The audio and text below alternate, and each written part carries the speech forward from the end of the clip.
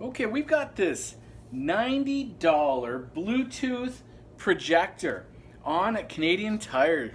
And this is a pretty amazing thing. $90 for an HD based home theater projection system that is larger than your LCD in your living room that can cost in the range for 45-inch for $500. This has Bluetooth technology. Now, it's very important to understand just right off the hop, Bluetooth is only for audio. It does not transmit video from your device.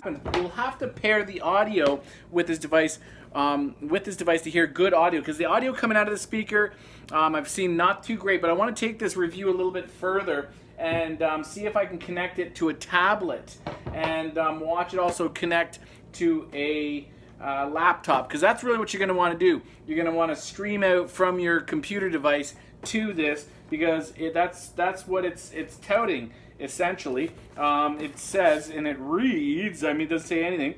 It's great for devices such as cable box, gaming console, Blu-ray players, streaming devices like mobile phones, tablets, Roku, Apple TV, Chromecast. Interesting stuff.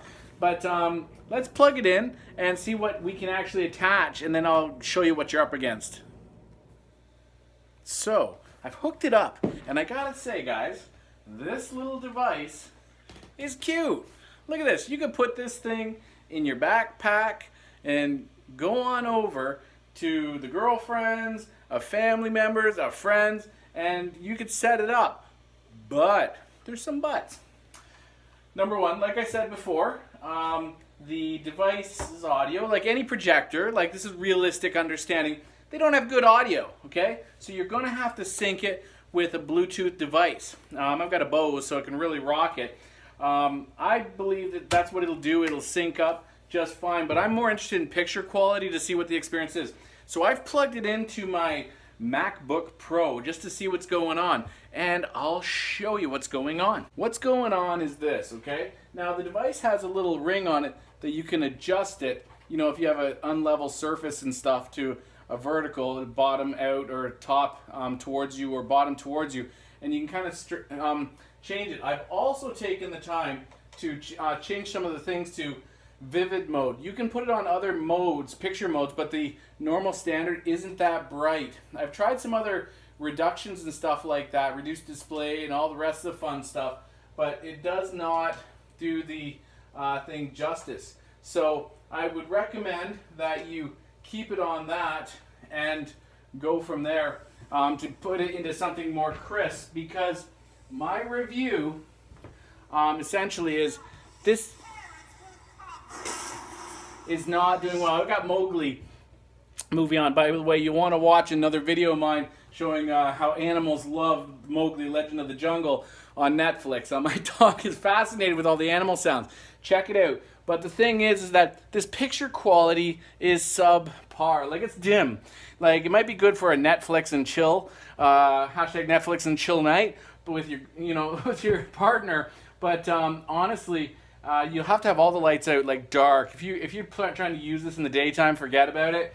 I think projectors in essence is like this, and I think this is like 2,000 lumens, which is supposedly pretty good. But I'm not too impressed with the contrast ratio and the brightness of making it pop. For $90 though, I mean, it's pretty good, and it streams out from the laptop. Honestly, it's playing it, but it's playing the audio through from the computer. So you're going to want to hook it up to a Bluetooth, and you can pair it supposedly with that. And that's the Bluetooth amazingness, because the sound quality will suck from this, and sometimes even laptops ain't that great, so you can really have a great experience. You can really make something of this. Say it's in your basement of the home, but the light, you're going to have to be just concerned about that. It's really not the amazing thing. You want to go better, higher end, if you're going to go projector and whatnot. Now, there's 2 HDMIs in. There's also crazy inputs on this, like old school VGA stuff, and putting it into your computer and then bringing it in. But the deal with this device is truly, you're going to need some peripherals. So here's the amazing thing. Let's see if a $30, you know, this is the new iPhone and iPad stuff. Let's unplug the device from the computer.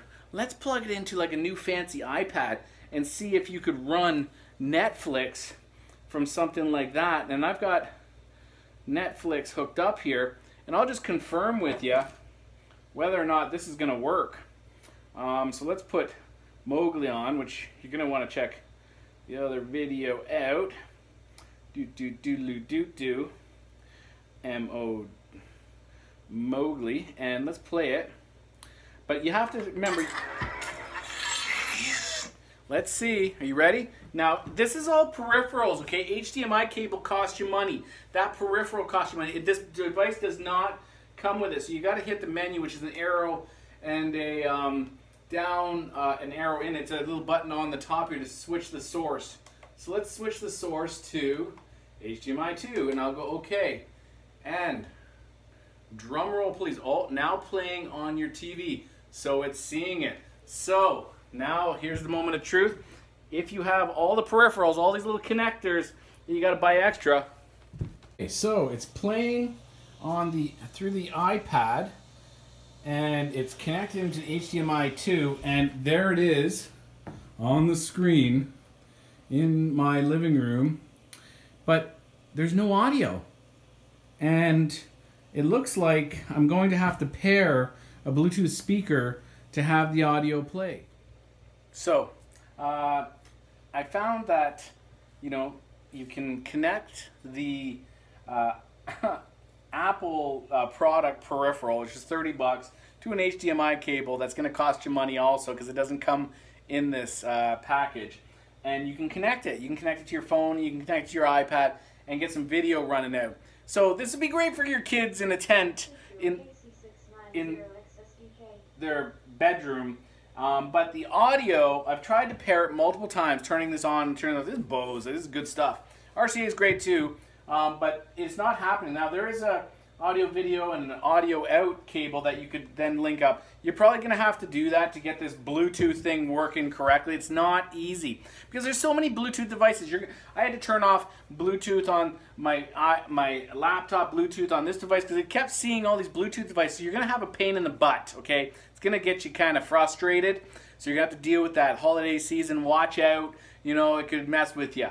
But this device is not sending any audio. I don't hear the audio coming through the HDMI to this device to even pump out the speaker in this little mini guy here, which is nice. Like, honestly, you buy this for your kids in the bedroom. I'd say this is like for your kids. A great stuff. I wouldn't rely on it for business presentations or anything like that. But, I mean, realistically, I get it. You know, 90 bucks, you don't get any cables, you don't get nothing. You got to go spend another, you know, 40 bucks on other things for your kids, and then another audio video cable to make it simple for the, because everyone's going to get frustrated, right? Like, they're not technologically adept. So understand that this, you need to get an HDMI cable. The light's going to have to be low. You're going to have the curtain shut. It's good for the kids, like straight up 90 bucks. But like, it's not going to be your home entertainment system like it's touting in this picture. There's a lot better stuff on the market that you can get, and you know, brighter. You want brightness value, lux value, and contrast ratio. Be very concerned about that. Test these devices. Yeah, it would be great. It would really blow your kid's mind. Great stuff. Not for me. It'll be going back to the store, and we'll be going from there. I hope you learned something in this and what you're up against with this device, and I'll see you in another video.